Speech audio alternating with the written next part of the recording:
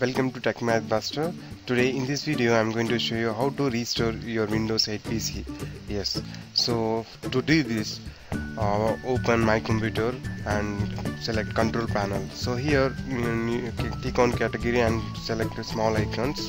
So we can see here recovery options. Click on the recovery option. Yes, here the first option we need to select create restore point. So here it will ask you connect any pen drive or a hard drive to restore. So we need to connect external pen drive or any hard drive. So cancel this and connect your pen drive. So I'm going to connect this transcend pen drive here. So after connecting, so click on that create new store point. So it will detect your pen drive now. Yes, here we can see that. Okay, so click next. Yes, next.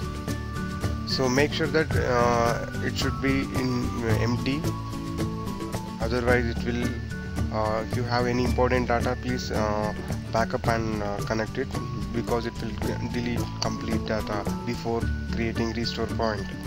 Yes, so it's creating a recovery data now. Yes, it's completed. It's very simple.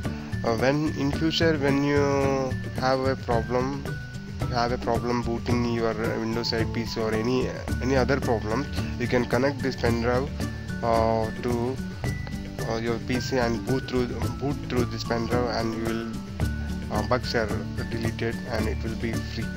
It will be in very safe mode. So yes, it's completed. Just remove your pen drive and keep it in safe mode. Yes, thanks for watching friends. Subscribe for updates.